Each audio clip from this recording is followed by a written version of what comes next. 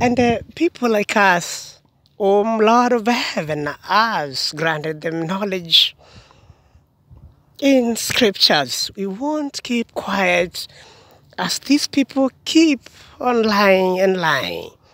And that's the aim of starting this channel.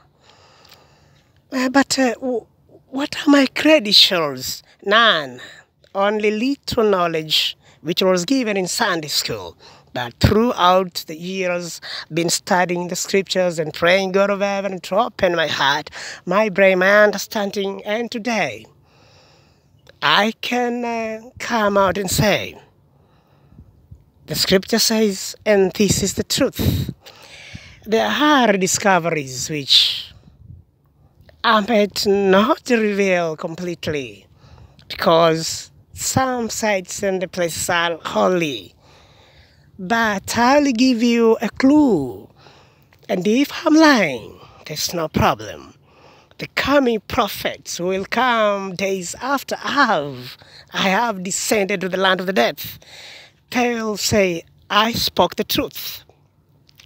But what has inspired me? The inspiration comes from the name.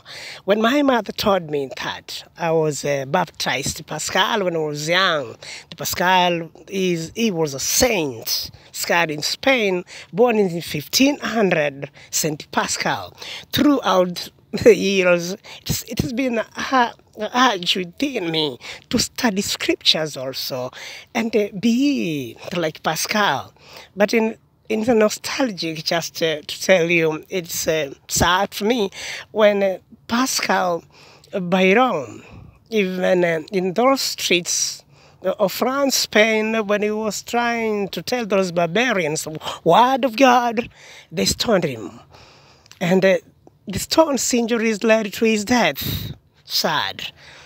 But we are coming strong. Even I have appeared in this generation, thinking in the name God of Israel, even the Christ, because he's the fountain of wisdom.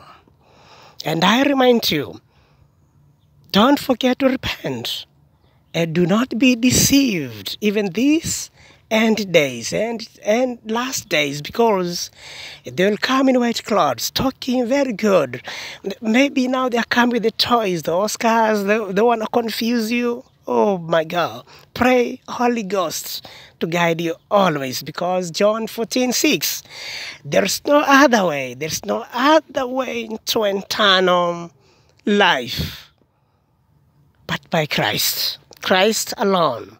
God of Abraham, Isaac, and Jacob, even the Holy One of Israel, the Creator of heaven and earth, the most gracious, merciful Lord, keep Him mercy to thousands, those who love Him and keep His commandments, and visit the iniquity of fathers upon children up to third and fourth generation of those who hate Him.